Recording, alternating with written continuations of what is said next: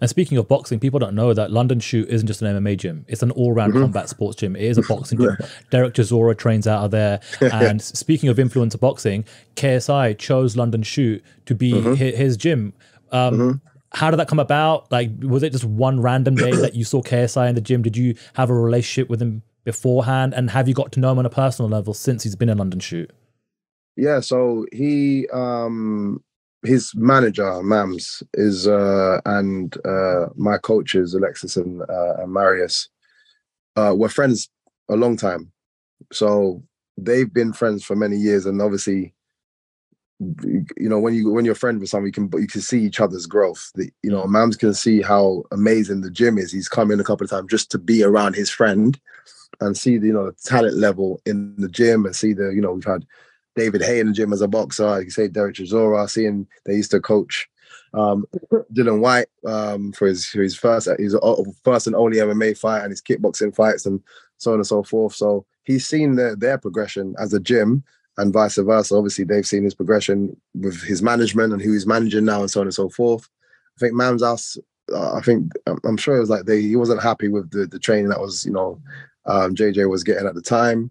And I don't even know if it was a case of him coming over full time. It was more almost like filling the gap for him to find somebody. But, you know, when you actually get in and to training with the London Shoot guys, you see the technical side of it, but also the work that we put in. We've had guys from all levels of MMA, all levels of boxing come, and they're like, "You guys train like this every day?" Like they don't get it. Like Alexis is a beast, and he does not care. He'll push you to you want to question your life decisions.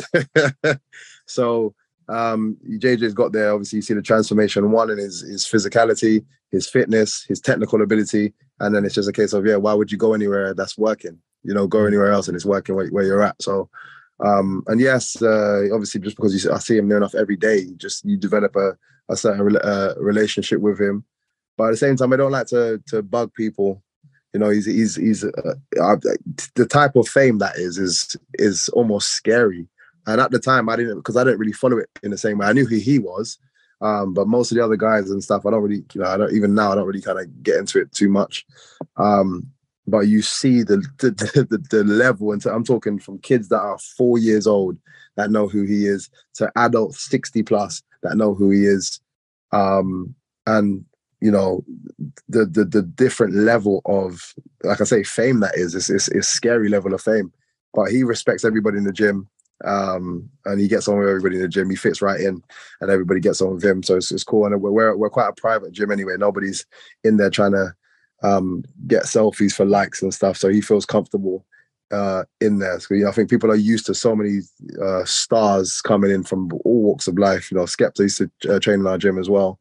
Like just people like that just randomly walk through. So I think the guys in the gym are used to it. And so it feels it's a nice get away for a lot of these celebrities, so as well as a place to work really hard. I even feel like he's emulated a bit of your style. If you see the way his boxing fights played out, I'm like, I see a little MVP in him, you know? Yeah, we've shown him a few tricks. And like, this is another thing, like I'm happy for. If I don't achieve nothing else, I feel like I've left a mark, even just in my style. Seeing KSI, you know, utilize these moves is unbelievable for me. It's almost like a thank you for bringing the style. Seeing Alexis pass it on to the other guys in the gym. People come to our gym and they're not accustomed to how a lot of the MMA fighters in the gym move, and it's because I've managed to introduce and spread that kind of my style, and you know, Alexis is great at infusing it with everything else.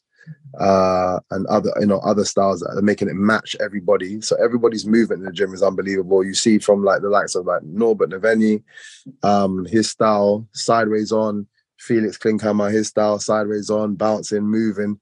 I'm passing it down to a lot of the guys in the gym, and I'm thankful to be able to leave something behind. Thanks for watching this episode of Smack Talk with Sandhu. Hey, do me a favor, hit the like button, drop a comment, let me know what you think, share this with your friends, and if you really enjoyed it, go ahead and hit the subscribe button. I have a lot more amazing content planned, so jump along for the ride.